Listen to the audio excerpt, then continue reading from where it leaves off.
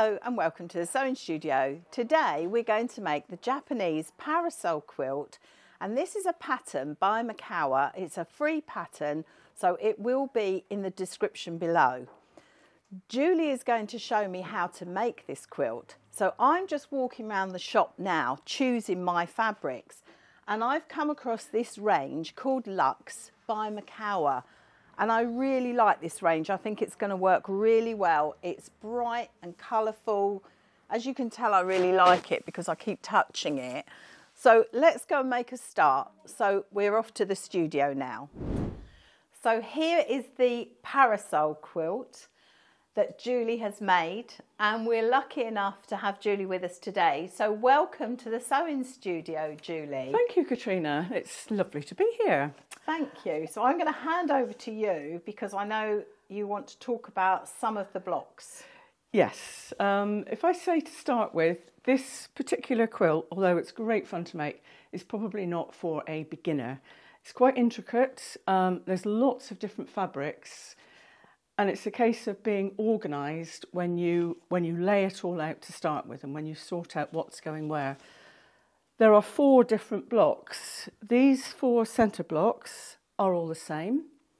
You've got the side blocks. They're different blocks. There's 8 of those that are the same. And then there's the 4 corner blocks, which are all the same. Some fabrics are incorporated in all of the blocks, just laid out in a different way. Some are, like this one is only in the centre 4. Right. So it stands out quite a bit, and I've used that on the border.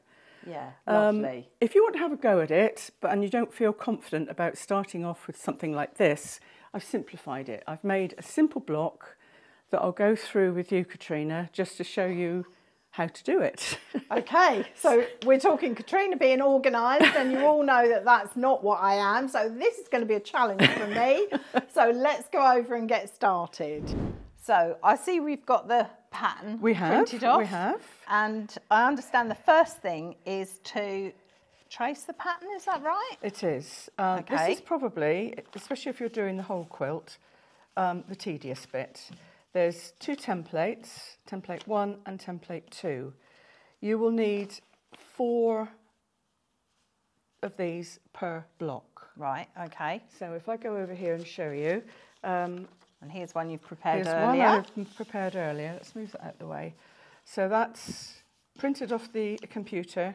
Yeah. Those 2 sewn to get stitched together down the red line. And then you print them off again. And when they're joined, that is your block. Right, okay. So if you're doing the whole quilt, that's 16 blocks. So you will need 32 of these. Wow, okay. Yeah, that's the boring bit. So you print it off. There's a variety of things that you can use to stitch your fabric onto. This is the foundation piecing part. I found the best one is actually to use baking parchment. Right, okay. So you'd put your piece of parchment over, go that way.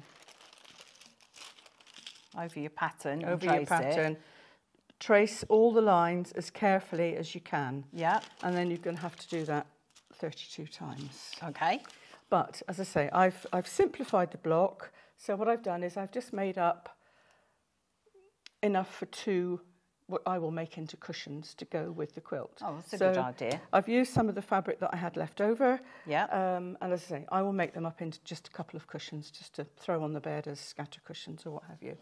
So I noticed that this is a particular shape and this is a particular size. So is there a template in the pattern that we've got this piece of fabric like this? Yes, there is. It's right, that perfect. there. I just cut it out of a piece of cardboard. Okay. And then I use my cutter to cut the fabric.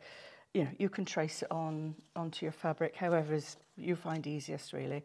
So that is your piece of fabric. Piece number 1, yeah. This is, once again, in the pattern, as you can see, all the strips, all the triangles, I beg your pardon, are joined together with strips. Okay. These are all cut at 1.5 inches. Right, okay. You asked about, which fabrics to choose. It depends on, I'll say I've kept it simple for purposes of today. And what I've done is I've started to make up a block. So I've used the pink fabric in all 4 corners. Yeah. And then just the lilac and the black. Right. Well, that works really well, actually, doesn't it? I like think that. so, yeah. And as I say, it's what I had left. So and this dark in the corners. Sorry, I'm being really eager beaver, I know, That's all sorry. So this is what we're going to do here. Perfect. So that is step 1. So we'll put that to one side so as not to confuse the issue. I found when I was doing it, especially if you're going to do the whole thing, lay your fabric out in the order in which you're going to sew it. So we started with the lilac. My next piece will be the pink. Yeah. Then the black. Yeah. Then the pink. Right, okay. It's just easier because especially, I keep harping back to the big quilt, but when you've got different blocks and lots of fabrics, if you're methodical about it, once you get into the swing of it, it's, I won't say it's a piece of cake, but it's a lot easier. Well, this is going to be my challenge, Julie, yes. for me to be organised and methodical, but we'll give it a go. So. Right, you've made your templates. What you do, you number them all as, you know, as per the template. You piece your fabric on the back of the template. Right side up. Yeah. That's the bit you have to remember. And I found when I was doing it, I actually wrote it down. Right. So for the first, once you've done the first one, it's logical. It's like muscle memory, isn't it? It is, it is. So you pin that on there and you're going to sew along that line between 1 and 2. Right, so can I just move this to the middle camera because I just want to check before I go off and machine this. So I'm going to start there and I'm going to end there. Yes. Right. You're just sewing on the line. Try not to go over it. If you go over it a little bit, it doesn't matter. Right. But keep on the line as much as you possibly can. So I'm going to go to the machine and do this. And you may remember, those of you that saw our YouTube live with Jeanette, we had a question about foundation piecing. So I'm hoping that this will answer those questions. It's not something that I'm confident with, hence why I've got Julie here to show me what to do. So I'm just going over to the machine now.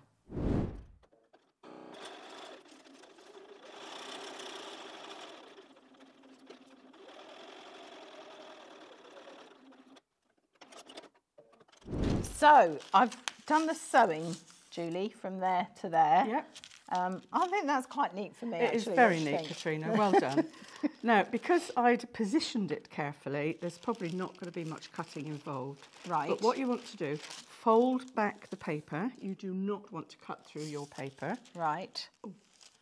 You want one of those? Let me grab you a ruler. Hold on. So this is probably going to require very little cutting. When you get further down the road, it gets a little bit... Right, so cut, oops, 1/4 of an inch. As I stress, do not cut through your paper. Okay, do not cut through your paper. No, fold it back. Yeah. Now, I press every time. Okay. A little bit time consuming, but I find it keeps everything much flatter and easier to work with. Okay. So that's your first segment. You can put that iron down. It's my magic iron, Julie. That's it. It'll pop up now. I want one. I want one. Then your next piece. So that is going to end up there like that. So can I just move that over here so because we've got a closer camera. So do you want to do that again? That's going to end up like that. As per that there. Yeah. So to sew it right sides together. Once again, you're going to flip it over and sew on the right side. But before you start sewing, just double check. Right, see, I haven't got that far enough over. So can I just point this out? Because this is my big mistake, and this is what puts me off of foundation piecing, because I've done this in the past. So you've got it and you think, right, I'm going to flip it back. I'm going to over-exaggerate here. And then when I turn it over, I can see I'm too short, and I yeah. end up wasting so much fabric, and that's one of the reasons I've been put off. Yeah. Once again, once you get into the flow of this, you'll know where to put it. Right. Well, Okay. roughly. Okay, so I'll let you do it properly. So if you look at the back, yeah, you know, you're going to sew along that line, and you want 1/4 of an inch, so it's there or thereabouts. okay. So on there, and I'm going to put it more or less on the thing. Flip it On the over white, just to make sure. See, that needs to come down a bit. Yeah. Down to there. That needs to sit along the edge. Yeah. So if you pin it. Oh, I like the way I've got to pin it, because Yeah. if I get it wrong, it's going to be my fault, isn't it? Yeah. But you do need, you can do it that to start with. Oh, I need to pin it the other way, won't I? You need to be able to take the pins out as you sew. Right, so hold on. If I just put one like this for now. To hold it together. And then let me pin the other side. Flip it over. Oh, I'm glad I'm having a lesson and I'm not doing this one. Right. It looks like it's going to take forever to do one block. Once again, once you get into the swing of it, it all becomes quite straightforward. She says. Oh, this is me you're teaching. Straightforward. Right, let me take that out. Right, so I'll go over to the machine now. And you're going to sew along. And sew from there to there. Yeah. Okay.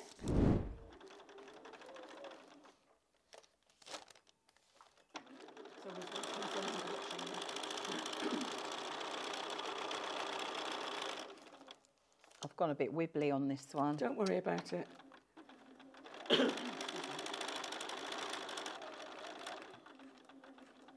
It is quite forgiving, as long as you're not way over the line. And it is a surprisingly accurate way of piecing. Okay. So that's your next bit. So same again. Yeah. I'll let you do it this time. Oh, good Lord. So I've got to do it the other way because I'm left-handed. Yeah. Sorry. So 1/4 of an inch. So put the 1/4 of an inch on the paper for me because I'm the other way round. Yeah, 1/4 of an inch on the paper and then trim it. So you've got a 1/4 of an inch seam. Being careful not to cut the paper. Yes. Okay. I have done that and it's really annoying. So back to the iron. And then just give it a press. So you keep doing that. Your next piece would be the white strip. Yeah. And followed by the black. Yeah. Followed by the pink. The pink. So okay, it'll be like that. Okay, excellent. Right, so the next bit that goes on now is the white strip. Yeah. Which is difficult to tell on this. Right sides together. Sew along the... Yeah, along the line. Along the line. And flip it. And then you will flip it over. Yeah. And that will be, and you'll do the same on this side. Yeah. And then you're going to put these corner pieces, which I notice are this lovely. Love them. Yeah. This is Enchanted by Lewis and Irene. Yeah.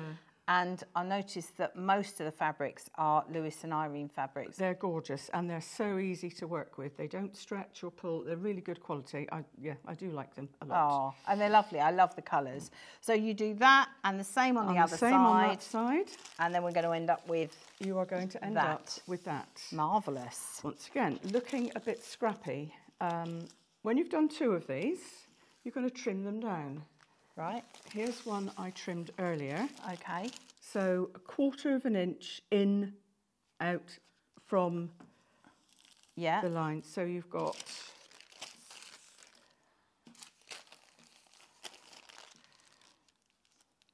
you'll then have a thinner strip. Once again, the dimensions of the strips are all in the pattern. Yeah. So that gets sewn on. This is longer than it needs to be. Yeah, that gets sewn there. Yeah. Flip that over. And then flip it over. Join that to there. Once this has been trimmed, join that to there. Yeah. And that is your block. So it will look roughly. Excellent. Like and that. hey presto, we have one block. We have. And how many do we need? 16. Okay. 16 to make that.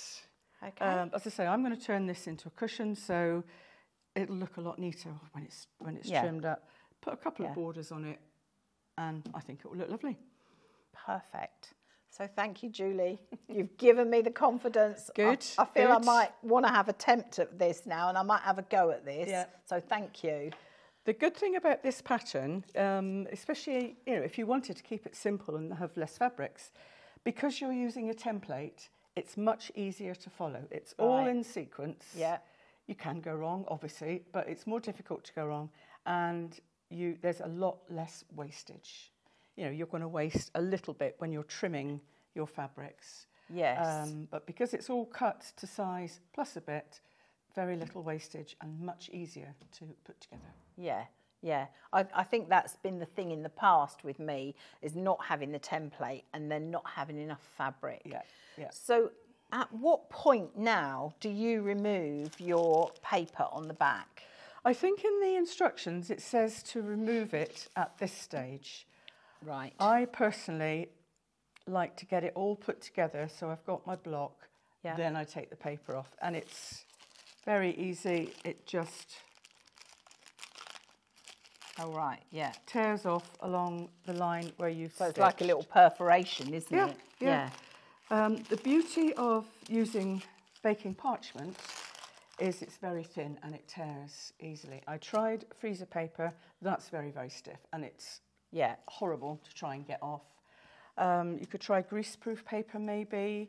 Well, I think I'm going to go with this because this is how you've shown me, and I can see how much easier it is with this. Yeah, it does come off very, very easily. Don't just rip it because you might end up ripping your seam. So you have to be, a little bit careful. Okay. But, Wonderful. And then you've got that left. So shall we go over to the quilt now and talk about how you're going to quilt it, Julie, when you've actually got your batting and your wadding? Right, suggestions please, Katrina. Finishing it off, on the pattern, it just had a white border, I think. I decided, because I like this fabric so much, and I hadn't used very much of it, I just thought it would... It frames it really nicely. Yeah, so actually, I put a narrow border there. Yeah. I think it's cut at 2 inches. Yeah. And then this a little bit wider, probably cut at 3.5 or something along those lines. And I noticed, Julie, we've got your trademark, how you join a border. Well, and we've actually got a video. We did a video on that, how to join your borders and make a feature of your joins. And you've got one there and there's one there. So I love it. I love it. It is your trademark. Oh, right. Yeah, so let's think about how we're going to quilt this. Have you got any ideas? No, not really. I did think about having a go at twin needle. Yeah. Down each side. I don't know whether that would be too much. I think you could do a twin needle, or you could do a fancy stitch in the white. Yeah. And you could, when you do the wavy line, it doesn't have to be straight. So you could do the wavy line meandering up through all of the whites, couldn't you? Like this. Yeah. And down this way, because it doesn't have to be straight. And it would meander, but it wouldn't take away from the fact that you've got the parasol that's shape. nice, actually. So I think that's better than doing the twin needle, because if I did it on all the white strips, it would just be too much, I think. And also, I think because you've got such gorgeous fabric, I always think sometimes the quilting can detract from the fabric. Yeah. So that's something to think about. So I'd like to say thank you, Julie, for coming in. Oh, you're welcome. And teaching me how to do foundation piecing. Good luck. And sharing this quilt with us. Yeah, good luck.